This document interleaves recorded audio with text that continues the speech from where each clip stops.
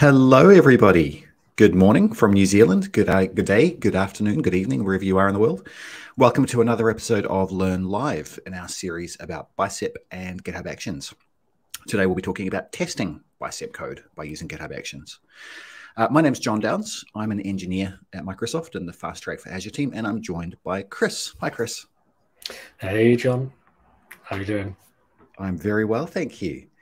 We also have another person with us today, Mauro, who is going to be our moderator. So if you are going to join us in the chat today, we'd love to hear from you. We'd love to hear any questions or any thoughts you've got. And Mauro will be answering questions as well as passing some of them through to Chris and to me to answer as well. Now, today we're going to be focusing this discussion on our GitHub Actions content, and we're following along with the Microsoft Learn module around testing Bicep code by using GitHub Actions. I should note we also have an equivalent module for Azure Pipelines. So if you're using Azure Pipelines, then you can follow along with that Learn module. We're not going to talk about that today, but a lot of the concepts we're talking about today will be pretty similar, just the way that you implement them will be a bit different. Also today, we're going to be doing a lot of exercises and Chris is going to be showing us how a lot of this stuff actually works. So Chris, do you want to talk a little bit more about that? Sure, yeah. Thanks, John. So I guess the purpose of this module is really focusing on the testing side and looking at how you use GitHub Actions to do things like linting and validating and overall using GitHub Actions to automate that infrastructure as code deployment. So for what we're doing today, we need to do a little bit of setup. So we won't be going through that in the module because we've got tons of content to go and cover here today. So what we'd suggest is if you do want to follow along with us, maybe when we're going through some of the slides and some of the content, check out the Learn module here and just go and follow the instructions. So you need to go to a template repository, go and copy that into your own profile there, clone the repository locally, or you could use something like GitHub Codespaces, which we might see later today as well. And then what you'll need to do is go and create a workload identity, which I believe you talked about last week, John, actually. We did. We talked about them in excruciating detail last week. So if for anyone who followed along last week, similar kind of steps to what you did last week, there's a load of instructions there as well.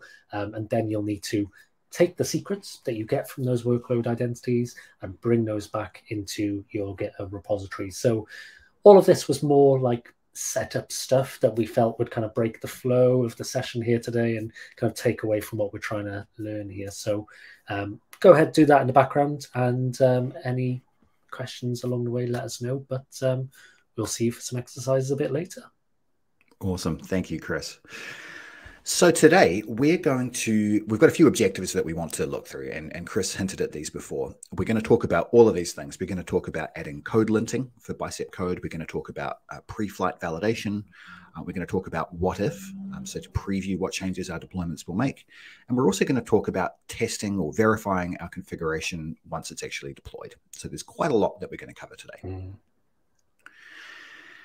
And I guess just to take a step back for a second, just to remind you, so a few weeks ago, 2 weeks ago, I think, Gitter and April presented the first of the sessions in this season, showing you a basic deployment workflow for Bicep deployments using GitHub Actions. And today what we're going to do is take that deployment process and extend it, right? So that basic deployment process really just deploys a Bicep file without thinking too much about, is that Bicep file valid? Is it doing what we're expecting it to do? So today we're going to start adding some additional pieces to that workflow to make sure that it's actually doing what we expect it to do and that it's going to meet our quality standards. Now, as with all of the Learn modules that we talk about, we have an example scenario that we work through. And so let's say that we're the Azure administrator at a toy company, and we've been working with our team to create this Bicep file that deploys and configures all of the infrastructure and the resources for our website. We've also been working on this Bicep deployment workflow using GitHub Actions. Now, let's just say that for some reason, we've had some issues recently where some people in our team or some things have happened that have resulted in some mistakes. And we're worried that some of these mistakes might cause us to have production outages at some point. So what we want to do is add testing to our Bicep deployment workflows so we can ensure that the workflow and that the deployments have the best chance of succeeding. right? So we don't want to just jump straight into a deployment. We want to do some quality checks before we get to that point. So in this module, we're going to learn how to do all this, right? We're going to learn how to do all of these different steps: linting, validation, preview, then of course deployment, and then some post-deployment testing. And the goal is that by the time you finish this module, then you'll be able to take your own Bicep deployment workflows and update them to include some of these kinds of validations and tests and so forth. All right, so let's get started by talking about some of the concepts that we're going to be working with today. And the big concept that we're going to be introducing to our workflows is this idea of a job. Now, just thinking about workflows as a whole. So workflows give us the ability to automate all of the steps in our deployment process. And so we might have lots of different things that our deployment process needs to do. We can then group those into these things called jobs. So jobs are a collection of steps that all perform a kind of a similar kind of process, or that are part of a process. So jobs can be used to mark what I kind of think of as a separation of concerns, right? So for example, when you're working with Bicep code, validating the code is one kind of concern, but that's a separate concern from deploying the code. And so it might be a good idea to keep those as kind of separate things, but there might be multiple steps involved in performing each of those different stages, right? And performing the validation and performing the deployment. We also think about things like continuous integration and continuous deployment. So CI/CD, you might have heard of these. So continuous integration is usually about taking some code assets or some kind of information that's in a Git repository or similar, and that's kind of one logical part of our pipeline or our workflow. And then the second part is deployment, right? It's taking the artifacts that have been compiled or that have been built as part of that continuous integration process and deploying it. So if you've heard about that continuous integration, continuous deployment separation, then jobs are one way that we might be able to achieve some of that separation as well. It's probably worth adding in there, John, as well, that, you know, if we think of that deployment aspect as well, typically you have multiple environments like a dev, a QA, or a prod, or maybe even, you know, in some cases for some applications, multi-region deployments as well. So that could, again, be a great contender for having separate jobs. Absolutely, yeah. And in fact, we won't be talking too much about environments today, but next session, just to give you a preview, there is a whole discussion on how you do exactly that, and that builds a lot on the concepts we'll talk about today. So that's a really good point. Now, the goal that we're trying to meet here is that as our deployment progresses, as the workflow runs further and further, we should be getting increasing confidence that the changes that we're going to make will be successful. Right. So at the very start of the deployment, at the start of the workflow, we might not be 100% sure that everything that's been checked in or that's about to be deployed is actually okay. But as we go through all of these different steps and these different jobs, then we want to increase the likelihood that our deployments will succeed. So thinking about jobs, so typically jobs will run in parallel by default. And this is a really important point. We're going to talk about this in a bit more detail shortly. So we can configure our jobs in different ways, but by default, they will run in parallel. We can also configure different types of jobs, including rollback jobs, and we'll talk about these a little bit later on. These are things that we can kind of control the flow of our deployments and our workflows in some interesting ways.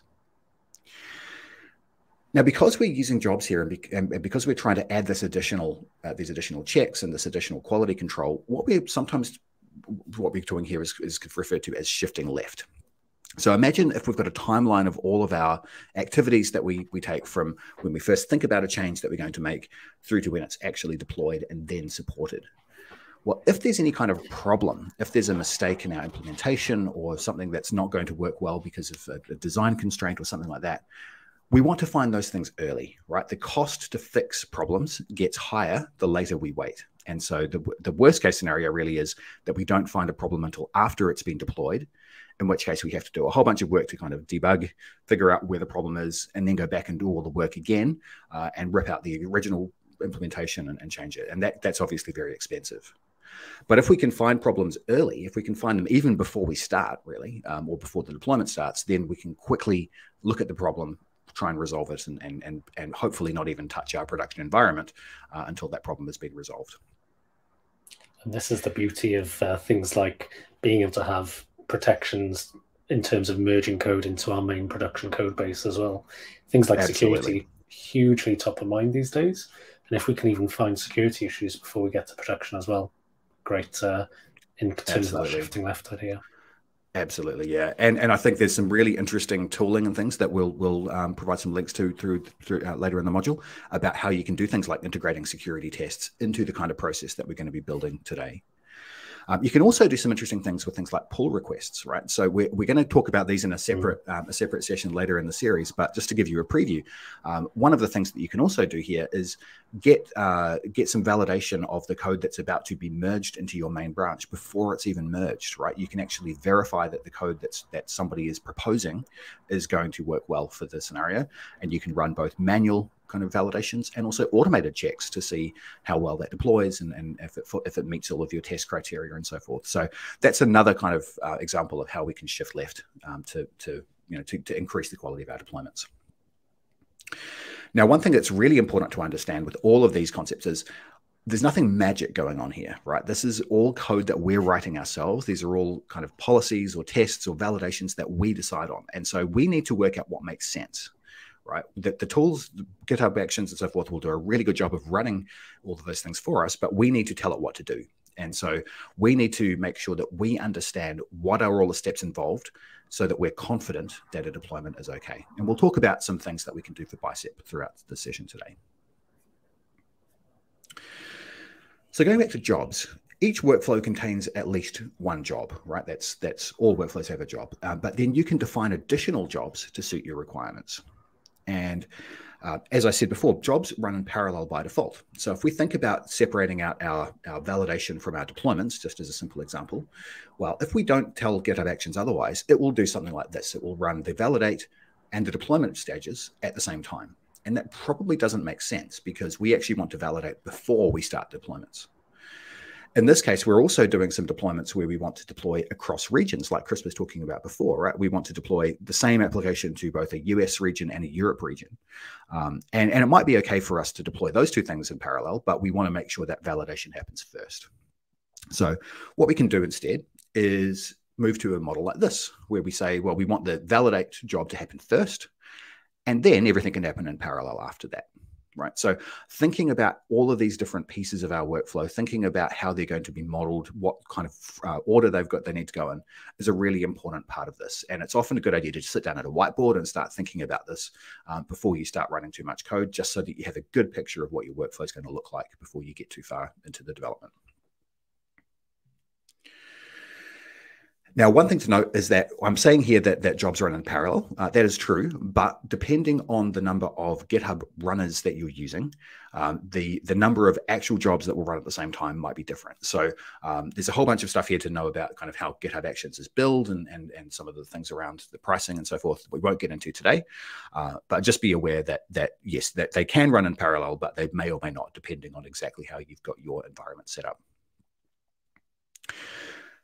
So what we're wanting to do today is and just of course to remind you that the idea here is that we've got these things called runners. These are the actual machines or the infrastructure that runs the workflow as well, right? So this diagram here is just kind of reminding you, hopefully you remember this from before when April and Gita were talking about this, but runners are the actual infrastructure that run your deployment, and then the workflow runs on those runners. Now, as I mentioned before, you can also put in some additional conditions here. So it's not just about kind of sequencing of deployments. You can also put in things to say, for example, when a previous job has failed, then run a rollback, right? Or when a previous job has succeeded, then carry on with the next stage, or possibly allow the workflow to end successfully. So we'll talk about rollback a little bit later on in the session as well, because there's a few things to be aware of here, but the tooling definitely does support you doing some really interesting things here. All right, so Chris, I think we've talked enough and looked at enough slides. So do you want to go through how this might look in actual YAML files and then how this looks in GitHub Actions? Yeah, sure. So I think let's take a look at doing some linting and validation to start off with here. So we've got the repository here. So if you did complete the steps that we talked about a little bit earlier, you'll end up with a repository that looks a little like this. And hopefully you've added some secrets and things into your repository as well. So what we'll need to do is we need to have somewhere where we can go and edit that code. So the Microsoft Learn docs actually go and say, clone that locally, use your local editor. I'm going to do something a little different here. There's a couple of options that you have within GitHub. Of course, you can go and hit that green code button, get the URL, clone it locally, edit there. Alternatively, what I'm going to be doing is using something called GitHub Codespaces, which is an on-demand development environment that we can go and use. So it gives me everything that I need at my fingertips in kind of seconds to minutes. So what I've actually got in this other tab here is something that looks suspiciously like Visual Studio Code, but it's in my web browser hosted over in GitHub Codespaces here. And if you didn't catch it, actually at GitHub Universe just last month, we announced individual users get an allowance of Codespaces for free. So you might want to go check it out. Awesome. So let's actually go and make some changes here. And before we do, let's maybe just refresh what a workflow file is, how this all works, etc. So you may remember that within your repository, you'll have a number of different files, of course. That'll be your code, that'll be your Bicep templates, etc. But you'll find in your repository, you've got this .github folder and then a workflows folder underneath that. And that's where your GitHub Action workflow files live. And you can see underneath that, we've got a workflow YAML file there as well, which is what we've got on screen. And just as a quick recap, this is called a deploy toy website test. That's just a friendly name we've given it. We've set some concurrency there. So if there's multiple workflows running at once, only the latest one will run at once is kind of what we're saying there. We have some kind of trigger. So on a push to a main branch, permissions would have been covered last time, and we'll maybe come back to that a bit later. And then we got some environment variables. So think of them as like that piece of information we want to be able to reuse throughout our workflow. Now, on the jobs, you can see we've got a few different things going on here. So let's start with this first section to do with deploy. And you can see that indentation here is super, super important. For anyone who's used YAML before, you might have strong opinions on this. YAML does rely on very clear indentations. So if you are following along, be very careful with your copy and pasting, because depending on the white space that you've got there, and whether it's tabs or spaces, not going to do that argument here. This can really cause you to tear your hair out there, right? Exactly. Yeah, I've been there, and I know lots of people who have been there.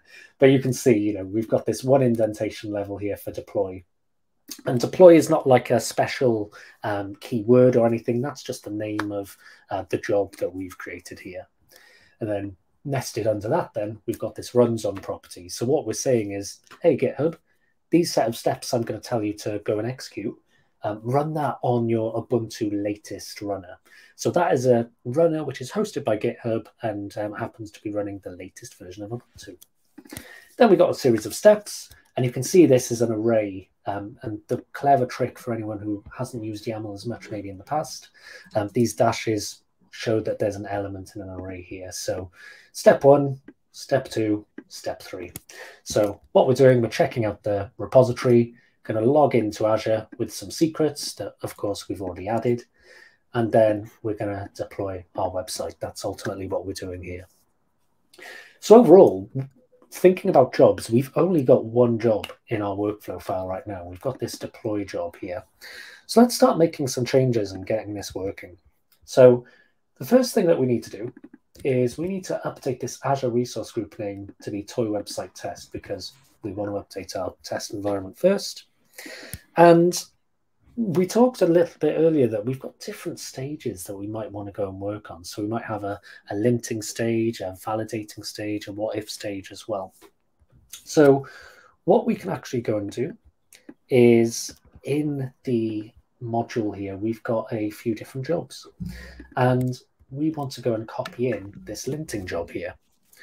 Now, of course, before we actually go and deploy anything, we want to go and run some kind of checks. We want to make sure that, we're okay to actually go and deploy rather than go straight away deploying to our test or our production environment. And that's what this linting step is doing here. So, Chris, will linting help us with things like, if the Bicep file itself just isn't valid, right? This is something that we'll find out if we've put some keywords in that aren't going to be parsed by the Bicep system. Right, and this is it. Is it helps you make sure that you've got a certain level of standards being met, like a quality bar, effectively ahead of time there. So, you know, rather than having to get to production, let's say, and find that problem, you're finding it a bit earlier there as well. So that's one aspect. The other thing that we can do as well is maybe add a validation step in. Now, right now, just to kind of link back to what you were saying earlier, John, right now we've got a challenge before we even add any more jobs or anything in here. So we've got a linting job, we've got a deploy job, but there's no kind of link between the two here, right? So what's going to happen right now is we save this file, we commit it to the repository. What's going to happen?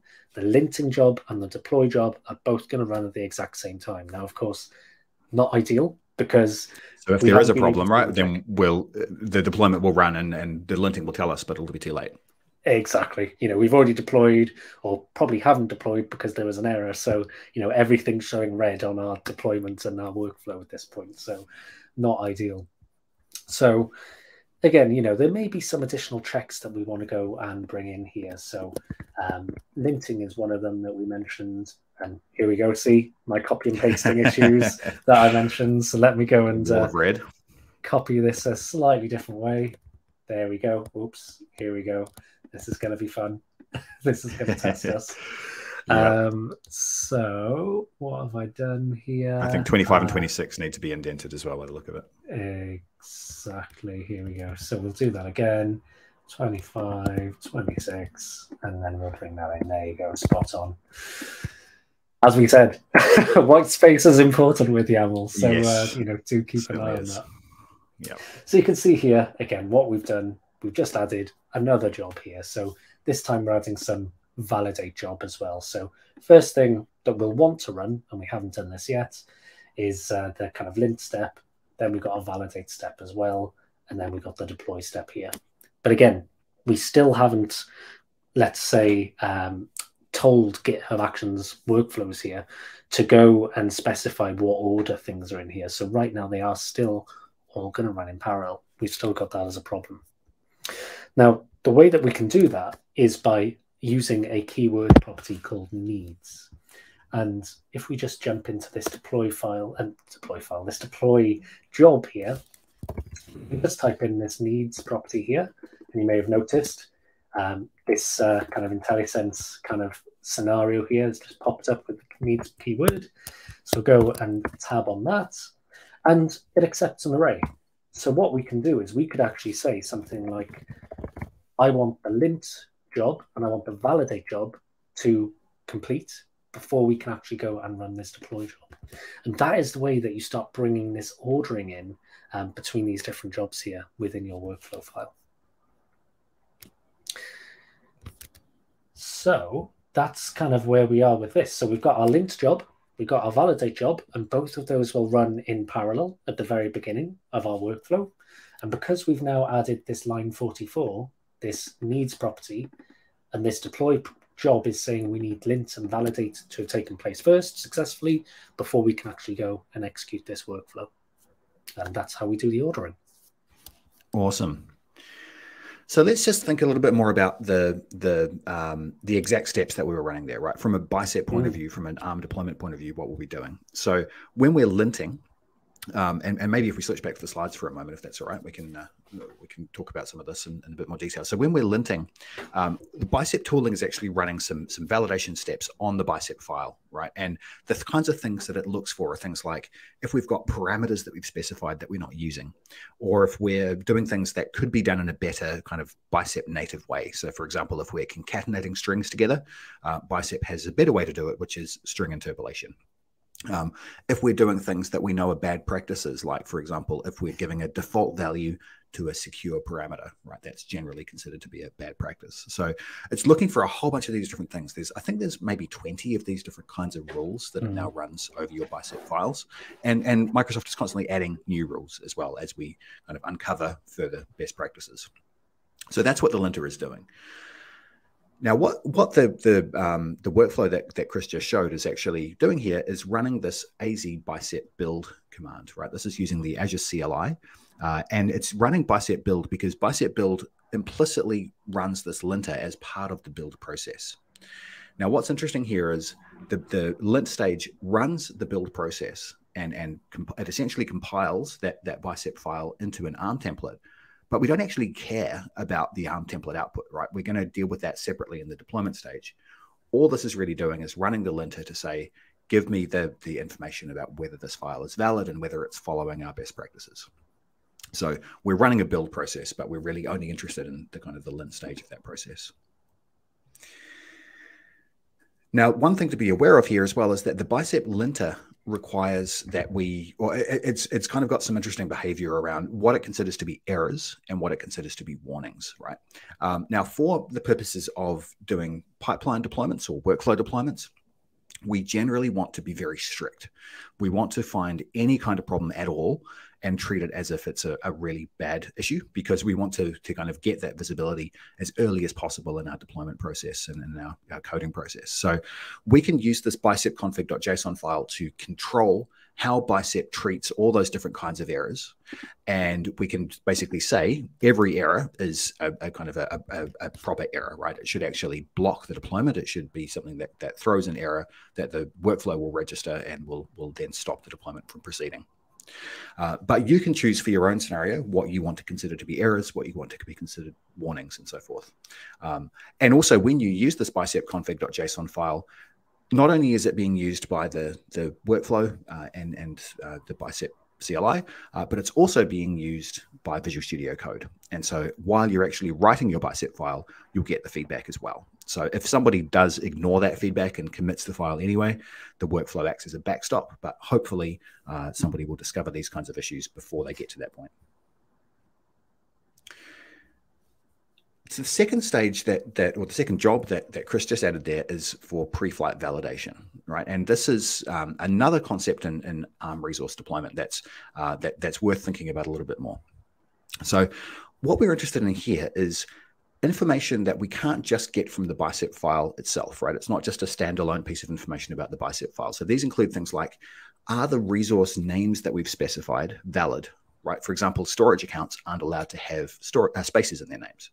So if you try to specify a space in a name, we want to find that out before we start deploying, because that might have caused other issues.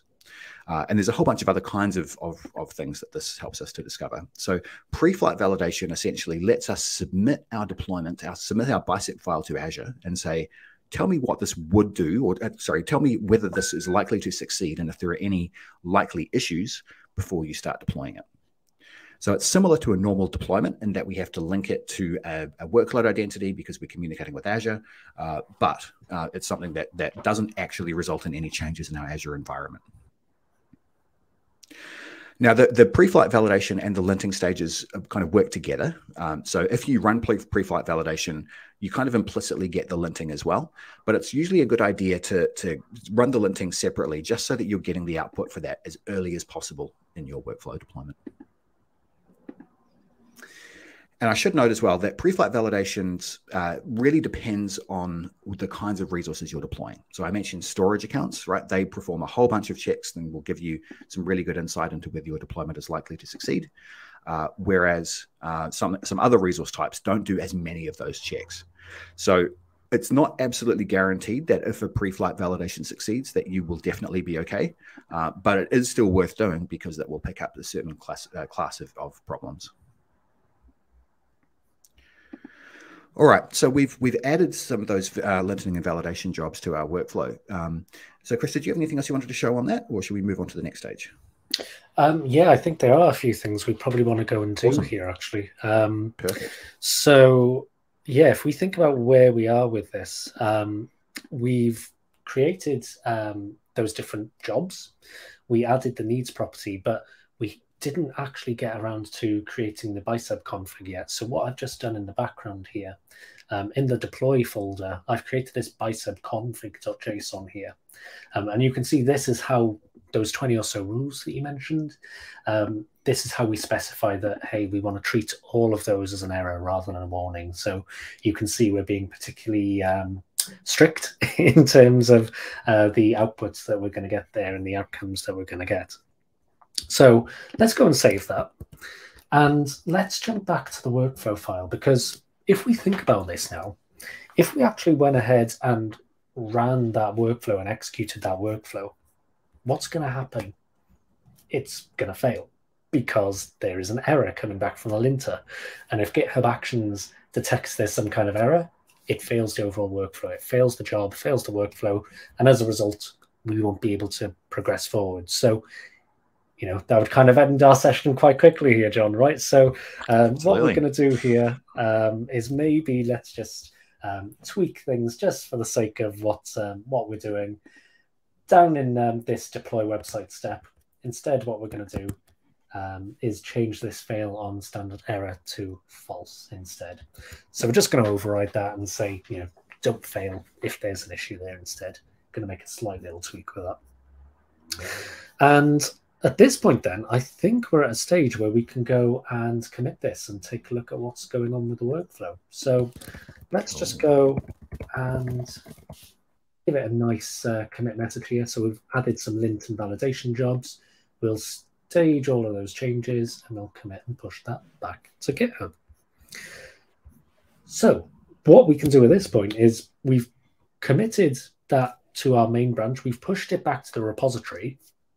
If we remember, what's going to happen? Well, because it's a push to our main branch, we should see a new workflow run being executed, right? So, like magic.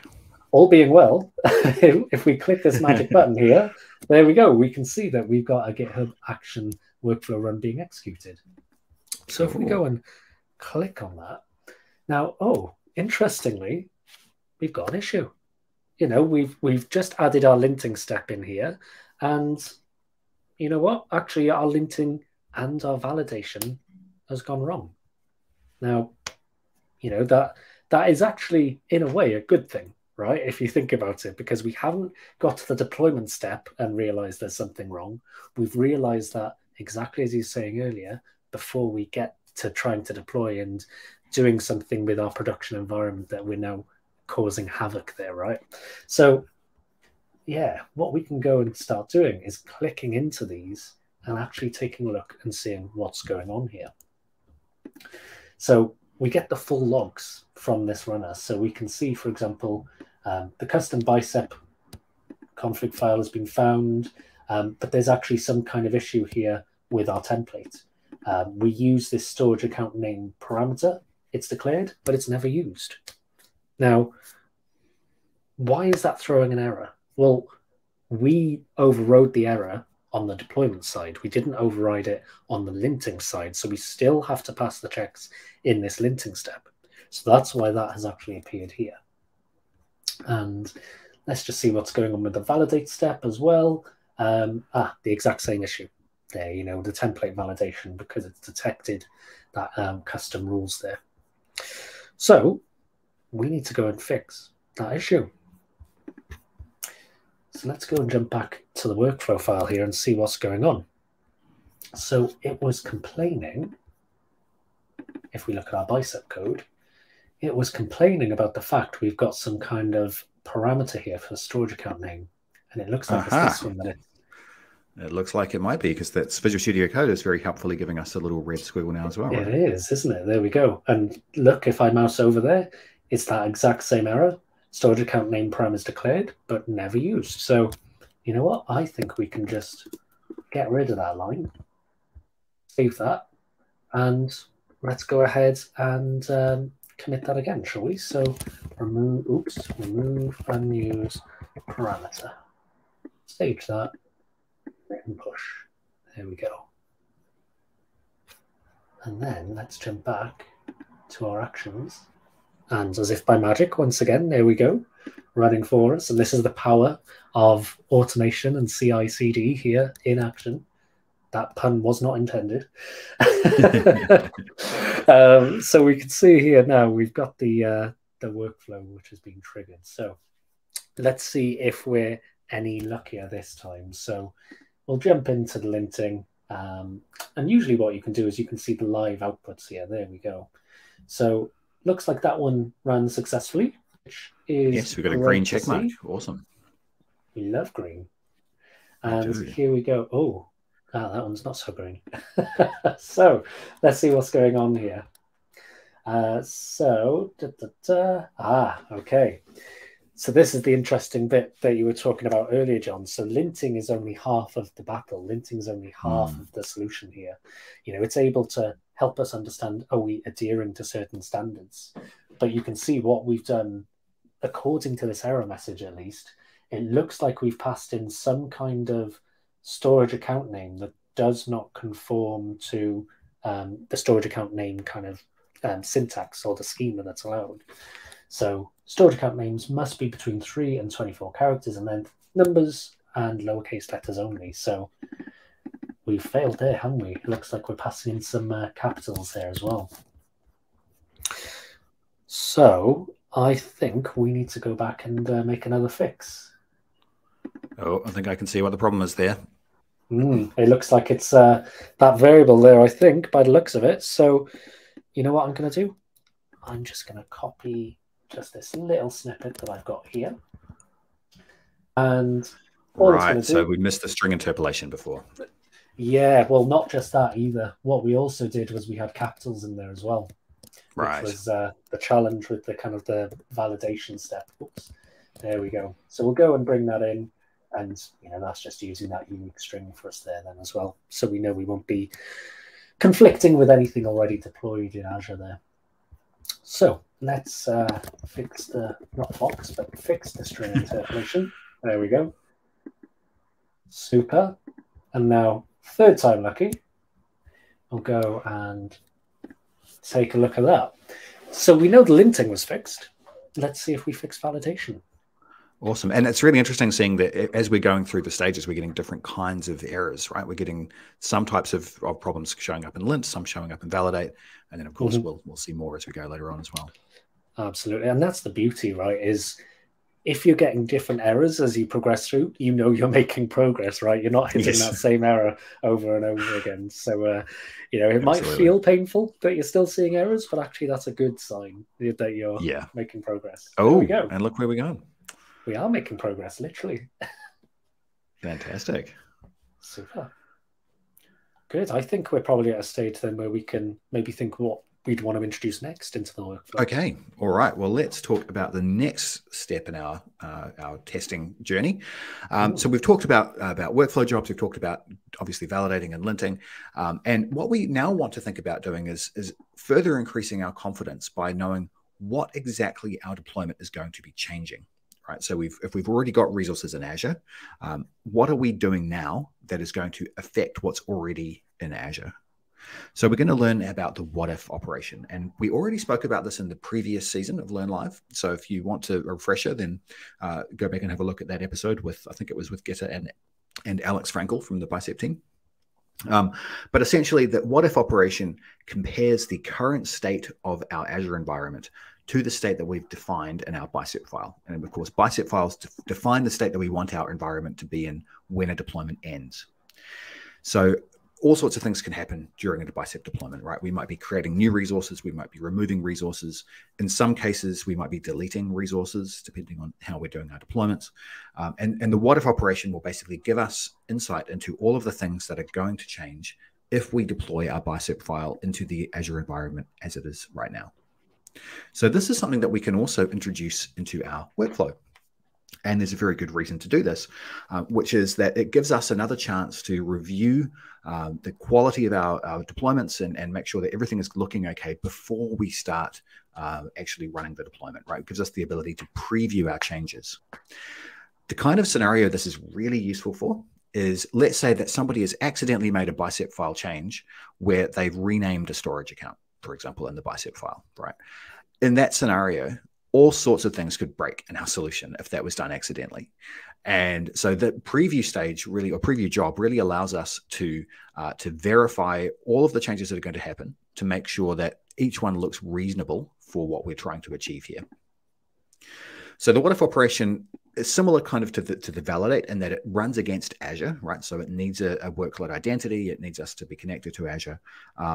But it, of course, doesn't make any changes, right? It's just comparing the current state to what we would do, which is why it's called what if. What we can then do is make a decision about what to do next, right? So having the workflow just give us an output of what if is kind of useful, but if we're just going to proceed anyway, that's not particularly helpful, right? Because it might tell us, well, I knew I was about to rename a storage account, but I went ahead and did it anyway. So we probably actually want to add an additional piece into this where we can decide, do we want to continue? So if we look at this, the workflow stages that we're progressing now, we've done this lint, we've done this validate. Now we're going to add a preview stage, or a preview job, sorry. And after the preview job, we want to have somebody manually go in, a human manually go in and say, does this look reasonable? Right. Now, in different scenarios, you might choose to allow this to happen automatically, or you might choose to manually require validation. So, for example, when we'll talk about this more next week, in non-production environments, you might have a policy where you say, actually, that's fine. We don't care. We'll just allow that to go through regardless. We'll use the preview output, the what if output, just to, as a part of the log. Whereas for production environments, you want to be very, very careful. And so you might want to ensure that there's human validation going for each of these different stages. So you can kind of set policies on these for different scenarios, depending on what you're trying to achieve. So in order to actually approve these deployments and to add this kind of human check-in, we need to add in a couple of extra concepts in GitHub Actions. So the first one is what's called an environment. Now, an environment in GitHub Actions is really just kind of a logical representation of something that we're going to be deploying to, right? So that's not as specific. It doesn't understand anything about Azure. It doesn't understand anything about any other place that we might deploy to. It's really just a logical representation to say this is somewhere where we're going to deploy to. And then what we can do is we can create a thing called a deployment job. Right, so we're going to switch our deploy job to run as what's called a deployment job. So there's normal jobs and deployment jobs. The big purpose, for our purposes, the big difference is that a deployment job is associated with an environment, right? So you don't typically build against an environment, but you do deploy against an environment. So we're going to associate those things together. And then the environment allows us to put things called protection rules in place. And a protection rule essentially is a little policy or something that we've said a condition that needs to be met before we will allow any changes to that environment or before we'll allow anything to work with that environment. So we're associating all these different things together, right? So we've got the deployment job, we've got the environment, and then we've got the protection rule against that environment. So, Chris, it's probably easier to just show this rather than me talking. Do you want to go through that with us? For sure, yeah. Let's jump across and take a look. So, I guess from what you were explaining there, John, we've got the existing lint and validate jobs. We've got the deploy job. We need to have something in between. So, what I'm going to do is take a snippet here again. And, yeah, here we go. We need to go and do some indenting. There we go. Nice and easy that time. And one thing I'll note as well, you can add comments to YAML files as well, which is really good because they can get quite complex, as you can see, right? We haven't done it here, but in other places you might want to do that. Indeed, indeed. So you can see what we're doing here. We've got the lint, we've got the validate jobs. Let me just close this to give us some more real estate. And we've got our preview job here. So again, runs on Ubuntu latest. It needs that lint and validate jobs before it can go and execute. Checking out the repository, logging into Azure, and again, using those secrets we added earlier. But again, this time using this what if property that we mentioned a bit earlier here. So it's passing in those additional arguments there to the kind of Azure Bicep command there for us there to go and get that what if output. So at that point, remember that the deploy job that we've got is also needing lint and validate. So currently what's going to happen is preview and deploy are going to run in parallel, which again, not what we want. So you know what, let's refactor that and just depend on preview instead. So there we go. Now we can see we've got this kind of logical ordering starting to come together here. So lint validate in parallel, onto preview, onto deploy. That sounds good to me. It seems like it fits the criteria and what we're looking for here.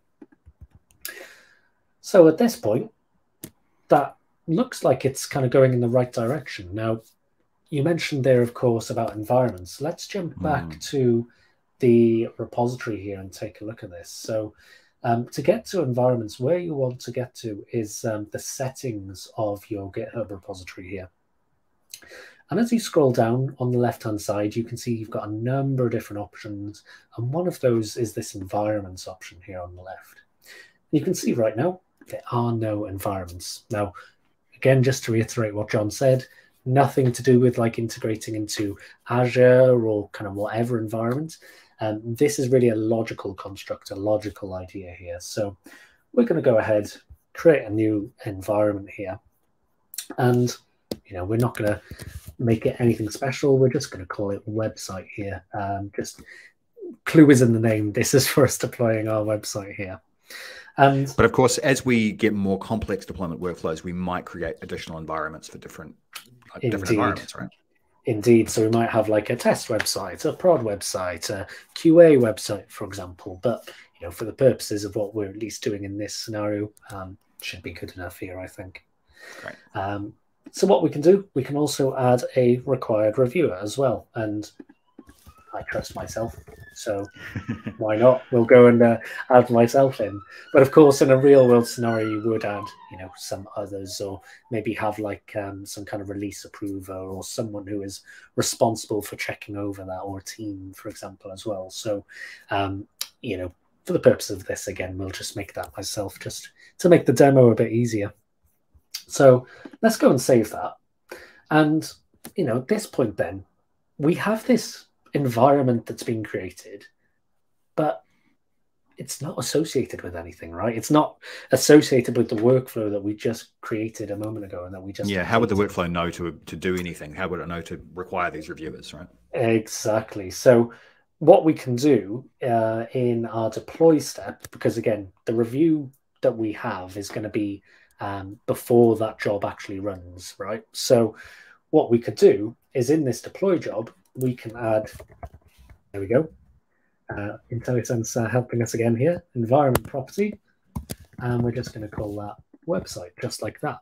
So this is how we link the two together, because we called that environment, if we just jump back, website, and now we're kind of matching those two pieces of information together in the YAML and in the kind of UI there to give us what we need. So effectively what should happen is lint and validate run, then preview will run once both of those are complete. And once preview has completed, we then pause because we need to get that manual approval to go into the deploy stage, which is exactly what you were looking for there. Someone who can kind of put their eyes on it, check that the output is okay. And if they're happy, then it can go ahead, move along and progress then. So I think that looks good to me. So I'm going to go ahead and push that again.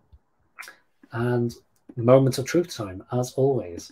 It's always a nerve-wracking moment when you're doing CI/CD. It is, especially when it takes a little while to get through, right? Exactly. Are we making any changes to the Bicep file here, Chris? I don't think we are at this point in time. I mean, we can to go and make a change. I think, should we go and just see what happens first in terms of the output? Yeah, perfect. Okay, let's see what happens when, because the previous deployment will have already successfully deployed, right? So hopefully the what we're going to see here is pretty minimal output.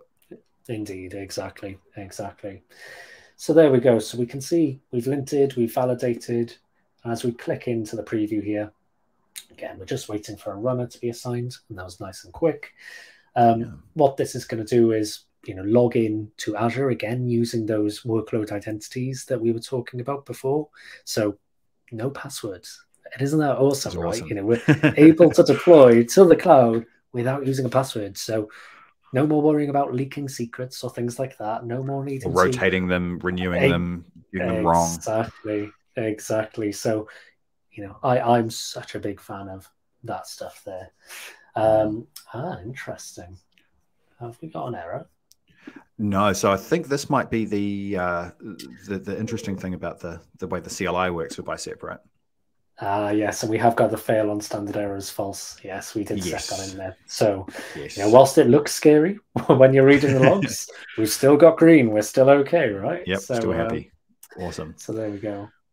So yeah, what we can do is take a look at the outputs now, because as you can see, to get into this deploy stage, I have to give the okay. I have to tick that and approve that. So I need to do my due diligence at this point. So let me take a look at this what if. and see what's going on here. So it looks like there's, yeah, minimal changes. There's some kind of property changes here in terms of the website. So this is an interesting one, right? Because we haven't actually changed our Bicep file. So this is, unfortunately, this is one of the ways that the what-if process works. So this is constantly getting better, but this is an example of what we call noise. So there are certain times when we'll get told by what-if that something is going to change, even when it isn't. We're aware, we as Microsoft are aware that this is a pain point, and we're constantly working to fix these. If you come across these issues, you can report them, and there's a link at the end of this this presentation to do so. But these ones we definitely already aware of.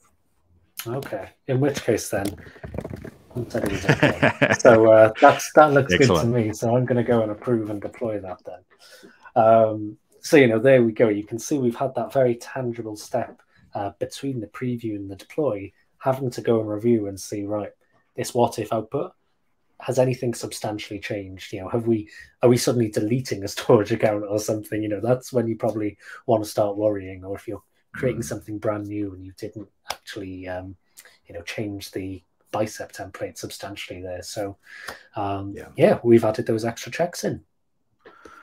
Awesome. Thank you, Chris. That was very, very interesting. Okay, so let's think now about the next stage of testing that we might want to add, right? So just to recap where we've got to so far, we've linting, and that's helping us to check to make sure that the Bicep code is valid and that we're following some best practices in Bicep. We've got validation to make sure that the resources that we're defined are likely to succeed in their deployment. We've got preview, where we can actually see here's what's going to change, right? So that's not exactly testing, but it's kind of in the same ballpark. So we think that's a good thing to add in here. Now, once we've actually deployed, right? So after that preview and that deployment that's been approved has run, sometimes we actually want to run some tests there as well. We want to check to see that the deployment did what we expected it to do. So let's talk about how we might do that. Now, taking a step back, the goal for us here, when we're defining our resources in Bicep, we're not just there to create resources, right? We're trying to do something that's going to bring value to our organization or to the project we're working on, whatever it is. We want to make sure that those resources are actually doing what we expect, that they're going to do what we want. And so we often will have requirements that we're trying to meet along the way, right? And these might be explicitly defined if we're in certain kinds of organizations, or they might just be things that we can kind of guess or can infer.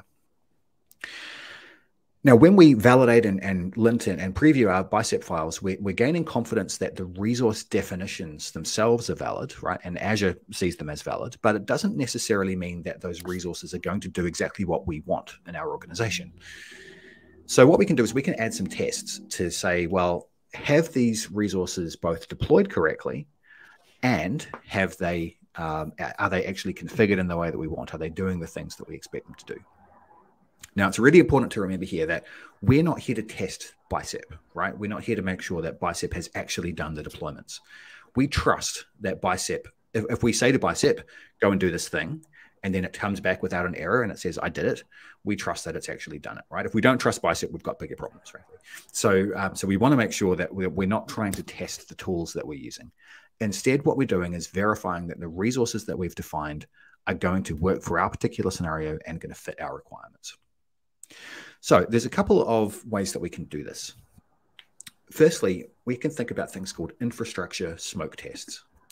So these are tests that we can run that will help us to uncover any major problems in our deployments. So for example, if we're in our deployment, we might want to connect to our website and make sure we can successfully connect to it, right? And just get back our response. But not only that, we want to make sure that we get a valid response, right? We're actually getting an HTTP 200 or similar, right? So, and that's because if let's say that we successfully deployed our app service, our website, but then we're getting back errors. Well, from Azure's point of view, it might be completely fine, right? They've said, well, I've deployed it. My job's over. But really, we're not interested in finishing there because something has actually gone wrong. So even when we're deploying very basic Bicep files, it's worth considering how we can validate the things that we're deploying to make sure that they've actually been configured in the way that we want. We also want to make sure that they aren't configured in a way that we don't want, right? If we've got undesired behaviors. And Again, we don't want to necessarily test every single permutation here, but we want to just make sure that some of the key things that we're interested in have been met. So we can run negative tests to make sure that things don't work in the way that we want. So for example, let's imagine that we were deploying a virtual machine. So with a virtual machine, the best practices are that we don't open that virtual machine up directly to the internet to allow it to be remote for a remote desktop or SSH, right? So what we might want to do in our deployment process is verify that we can access it through Azure Bastion, which is a very safe process, right? That's designed for this kind of scenario. And then verify that we can't access it through remote desktop connection and SSH. Right, so we might actually try connecting to it on some ports like port 22 for SSH, port 3389 for remote desktop, and verify that we're actually not able to. Right, that should be the result of those tests. That's why they're called negative tests. Now, there's lots of different ways that you can do this, right? And GitHub Actions itself doesn't have anything special here to kind of allow you to do this. What we do instead is we use some of the scripting capabilities and the really powerful capabilities that GitHub Actions has for running custom scripts. Now, again, there's lots of different ways you could do this. You can write your own little bash scripts that try doing curl and throw errors and so forth if you want to. We're going to use PowerShell, and we're going to use a tool called Pester, which is an open source tool for testing with PowerShell. But of course, you can do what you want, right? I just want to make that clear. This isn't something that we're saying this is the only way to do it. So when Pester runs, it will run whatever tests that we've specified, and it will write the results of those tests to the workflow log. And what we want to make sure is that if there's any tests that fail, then we want to stop the workflow from continuing, because we might have additional things that happen later that we don't want to proceed, right, until this has been resolved. And we also want to make sure that it's very clear in the workflow log, something went wrong here, right? This is very important for us to go and fix.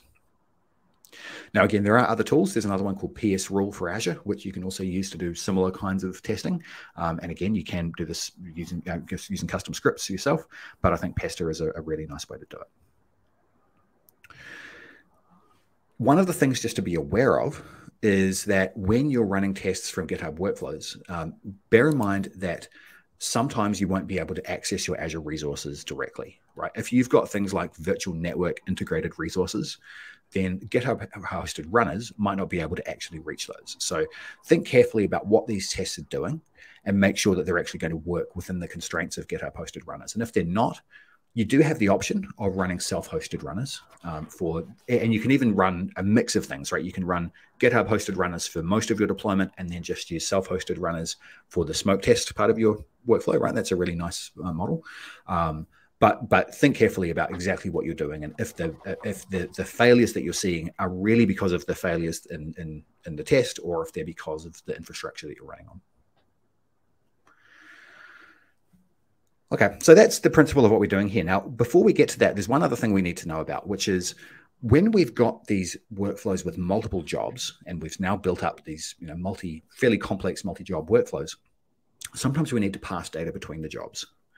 And this is going to be important here because in order for us to run a smoke test against our website, our deployment job needs to tell our smoke test job what website to actually test, right? Otherwise, the smoke test isn't going to know what to do. All the variables and all of the outputs and so forth, the deployment outputs are not automatically passed between all of these jobs. These jobs are self-contained. And so we need to be explicit about how we do that. But luckily, there is a way to do that. So Chris, do you want to go through this with us? Yeah, for sure. So let's just take a look at what I've been doing in the background here. So what I've done is in this deploy folder here, I've just created a PowerShell file here called website.tests.ps1, obviously our PowerShell file there. And I've copied in just a couple of tests. You explained there, Pester is one of the options we can use. So here's what we're doing here.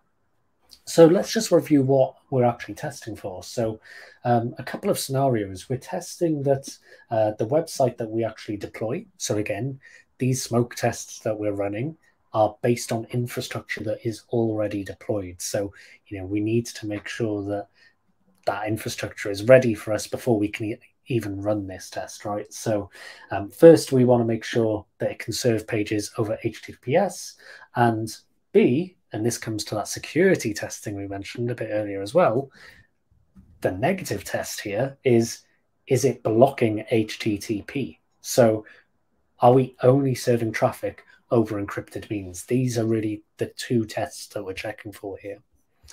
So that's kind of the actual test that we're going to be running here.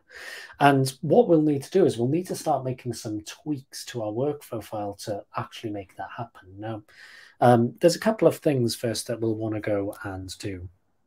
The first one is we'll want to add an output to our deploy stage, because remember, as you mentioned earlier, we need to go and pass information between those different jobs. So the way that we can do that is if I just sort my indentation out, there we go. You can see I've got this outputs property, and then I'm just making my own kind of variable name here. So I'm calling it app service app hostname.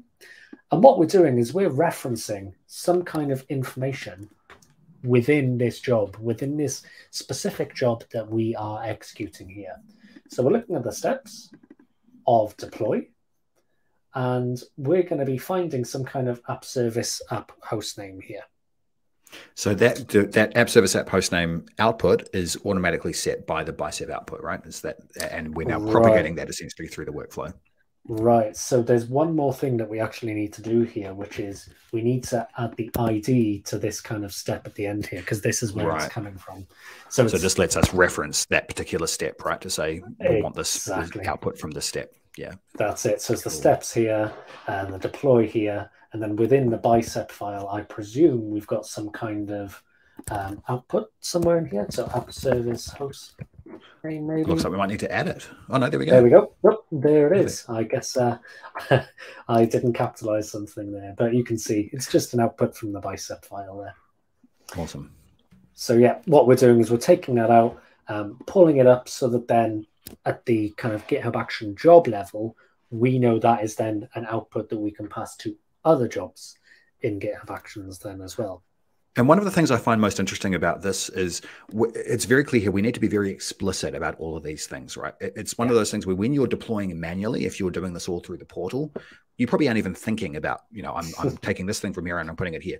GitHub Actions really forces you to be extremely specific about what you're doing, which is a good thing, because then you make sure that you're not doing anything extra that might be an unintended kind of consequence, right? So it does feel a little bit painful, a little bit difficult to do all of these extra steps to kind of pass outputs around, but it is a worthwhile thing to do. Yeah, and I think once you've automated it, you know, the way I kind of look at things like this is there's the upfront pain of having to kind of get this set up and configured, as opposed to, you know, something goes wrong in the production, we need to manually deploy it, and we need to go and do all of those steps individually, time after time, manually again and again. You know, we go through the pain once, define it, got it all sorted in our workflow file here. Guess what? If we've, you know, done it in a way that we've been rigorous enough, it's going to keep working. It's going to keep running for us. I've had workflows and pipelines in the past that I haven't touched in like 12 to 18 months that I run them and just works exactly as it was before. And this is awesome, the beauty of this, right? Yeah. So let's go and add one more job in here to actually go and execute those kind of tests there. So let's just check we're on the right indentation level. Yeah, we look good there. So we're adding on this additional job called smoke test. So it runs on Ubuntu latest. So again, one of those GitHub hosted runners, not a self-hosted runner here. So because this is a public Azure website we're deploying, you know, we don't need to worry about the access really. That's not a problem for us. But like John was saying earlier, if we were deploying to something like on premises or something private, we'd need that runner to have kind of line of sight for the deployment aspect there. So it needs deploy. So the smoke test isn't going to run until the infrastructure is deployed.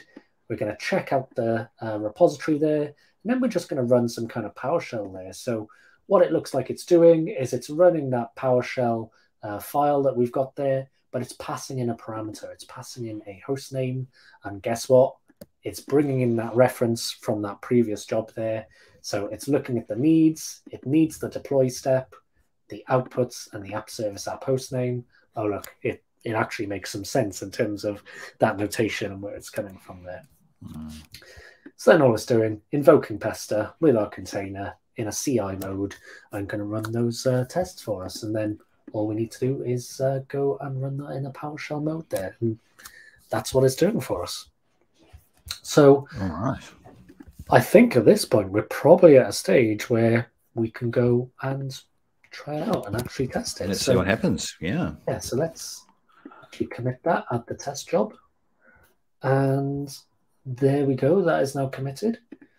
So let's go and take a look at actions. So there we go. Right. So we've got an additional job there. This is starting to look like quite a rigorous pipeline and kind of workflow that we got going on here. It is. Yeah. There's a lot of stuff going on now, isn't there? There is. So we've got our lint and validate stage. So that's going through. Again, we know the preview job all works fine. Then it'll need to go and deploy, etc. So I guess one of the things I'm going to be really interested in here is we had two tests. We had one which tests that HTTPS works correctly, and we had one which checks whether HTTP explicitly is not allowed. Right. Now, I'm not sure that in our Bicep that we actually covered that scenario yet. I guess we'll find out, won't we? I'm partly expecting something to go wrong here. So, well, and this is exactly why we want the tests, right? We want to be able to verify whether this is the behavior that we're expecting is actually what we're seeing, and especially for things like security checks like this, it's a very worthwhile thing to make sure that we're being explicit about all of those assumptions that we want to meet. And this is the beauty, right? Is there could be a lot of complexity in these Bicep files or whichever infrastructure as code provider you're using, right? And if you were changing like a variable or parameter or whatever it may be, or even if you're not familiar with the Bicep file or the infrastructure as code, you might change something and not realize the implications of what you're changing. So this is why having those tests as part of this process is really valuable. Think about this maybe not as a production scenario here, but think about this as like, again, that kind of pull request flow, that pull request process where you deploy a site, which is like a temporarily a smoke test kind of site, check the infrastructure as code is all good, check the smoke tests are all valid and pass, and then you merge it into production after that then. So, you never even get that code to enter your production code base until you've got to that point. Really, really powerful in terms of that process. Yeah, absolutely. Yeah. And I think as we start to layer on additional pieces here, we'll talk next week about environments, and then we'll talk about some other things in future sessions. You can start to see all of this coming together, right? It really makes a really, really powerful workflow and process when you can take all of these different pieces and add all those testing in at different stages. And as Chris said, for pull requests, for non-production environments, and then of course production as the ultimate fallback. Absolutely. So it looks like we're just getting that deploy going through here now. So we've got that step running here. So we're very nearly at the stage to find out how our tests are looking. Did we pass? Did we fail? We're going to find out soon. Yeah. Okay, I'm anticipating. It's I know. It's exciting, isn't it? I feel like we're really building this up here, aren't we? It's like a real production deployment here. And we might want to think about, like, in other scenarios, what are other kinds of negative tests or smoke tests that we might want to run, right? Because, oh, there we go. The deployment succeeded. Let's see what happens here. So in other scenarios, we might also want to check things like, we don't want to access the database server directly. We only want the application to access that, right? So we might try and actually poke into the database server and make sure that we don't get a response, or any other kind of internal components like that as well. Interestingly, apparently we passed both of those tests. Fantastic. Well, there we go. So the Bicep file was obviously configured the way that we wanted. Very good. Yeah, there we go. Cool. So yeah, we can see there are 2 tests passed. Now, of course, in a production environment, I'm guessing you probably will have more than 2 tests, right? We saw those pester tests that Chris had defined, which talked about that. But yeah, we can imagine that in a production scenario, we might have a lot more than that. Nice. Very good. All right, so let's finish up by talking about one other concept that that's probably worth knowing about. We're not going to do a demo here because this is probably a little bit off track, but it's something that comes up a lot, which is around let's imagine that our workflow deploys successfully, but our tests fail. What can we do there?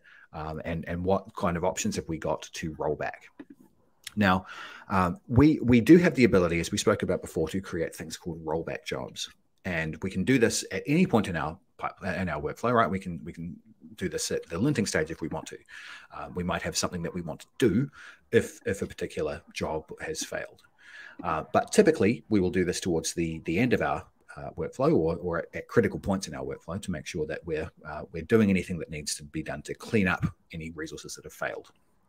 So in this case, this particular example that we've got on screen at the moment depends on that smoke test job, right? So this is going to run after the smoke test job in that sequence. And if we were to put this into our workflow file, that nice little diagram that GitHub Actions gives us, showing us the sequence of all of our jobs, this will be right at the end. Now, one of the things that's interesting to note is that GitHub Actions stops the workflow whenever a previous job fails, right? By default, this is its default behavior. So what we need to do here is explicitly put in an always condition to say, we actually want this job to run even if another job has failed, right? Even if a preceding job has failed. So if we don't do this, then the GitHub Actions would just skip this rollback job entirely. So we actually need to have this kind of always, and so we want to run this always, but also only if the previous or the smoke test job has failed, right? So it's a slightly funny kind of condition, but this helps us to get the combination of things that we want. Now, the thing that gets really tricky is figuring out what it is that we do once we've actually run this job, right? What steps will this rollback job do? And the problem here is that rollback is really, really hard, right? It's really challenging to figure out what you should roll back and how. And it's particularly important to think through this really carefully with Bicep deployments and deployments where you've got things like databases and application infrastructure and code, because you can end up in a state where some of your deployment might have succeeded and other parts have failed. So what happens, for example, if your Bicep deployment succeeded, but your code deployment failed? Well, should you roll back your Bicep deployment? Is that actually going to delete resources that you're now depending on elsewhere? If you do this, are you going to upset things in your database? If you made database changes in your deployment process that you now somehow need to roll back as well, right? This gets really, really complicated. So for this reason, many organizations are kind of moving away from this idea of rolling back from changes that have failed. And instead, what we're trying to do firstly is emphasize testing up front, right? And really good non-production environment testing and pull request validation, all the things we've spoken about today. But then if there is a problem in production, then rather than trying to roll back to a previous version, we instead roll forward. In other words, we try and fix that change rapidly. We've got all this automation we've built up to try and give us the best confidence we can that changes will improve. So we want to make sure that we fix that issue or whatever it is, and then roll that forward, right? Create a new version that builds on the previous failed version and that fixes the issue and redeploys. So that often is easier to reason about. It's easier to build. It's easier to test. And then the other thing to hear as well is that if we do have these scenarios, we want to make sure that we're using our DevOps mindset, right? We want to learn from our mistakes. These mistakes will happen, right? That's in a complex scenario like these kinds of deployments, like Azure infrastructure deployments, things will go wrong occasionally. The key thing we need to do is make sure that we don't just forget the lessons we've learned from those failures. So this is the really nice thing about being able to put all this automation into our workflows is we can then add in extra pester tests, or we can add in additional linter rule validations in the bicep config.json file, or we can do whatever we need to do in our workflow to avoid that same problem happening again, to detect it and then to stop the pipeline or stop the deployment early. So that's a really important point to kind of internalize, because this is hard to demonstrate, right? It's hard to think about exactly how this will work for any given scenario. This is something that really you need to have as a discipline as you're starting to build these workflows out in your organization. Mm. All right. I think we are ready to see how much people have learned, Chris. So would you like to take the first question? Absolutely. So, right. You've created a deployment workflow, and when you run the workflow, it fails when it reaches the deploy job. You see an error in the workflow log that's similar to the following. The provided location is not available for this resource type. And I have actually seen that. I'm sure you have as well, John. I certainly have, yeah. So you fix the problem in your Bicep file by changing the location property of the resource, and you rerun the workflow successfully. Okay. So what could you do to minimize the chance of this error happening again? Could you add a required reviewer protection rule to an environment that you use in the workflow? Potentially an option. Mm-hmm. Could you run pre-flight validation within your workflow? And could you add a rollback job to your workflow? Okay. Interesting. So I noticed that linting is not one of the options here. So obviously the linter wouldn't catch this kind of issue, right? So it's if you provide a location that's not valid for a resource, the linter won't know about that. But I wonder how early in the process could you learn about this? And that's exactly the question, isn't it? Is how early can we get where we can actually check on that in some way? So let's see the results here.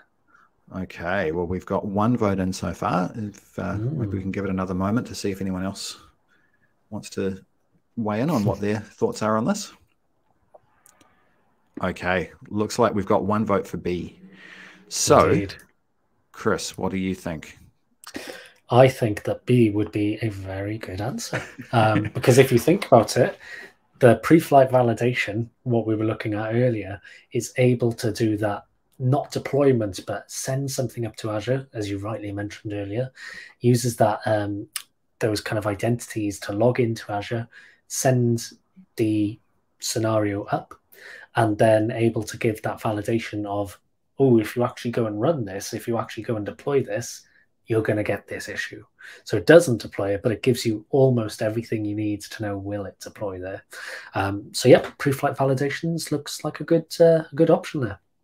Awesome. And you can see that combining all of these different types of testing is giving us a lot of power, right? We're testing all sorts of different things. We're coming at it from different angles to see, what is our deployment likely to succeed. Okay, so the second question here is, what is an example of negative testing? So we spoke about this a few minutes ago. So would manually approving a workflow run be an example of a negative test?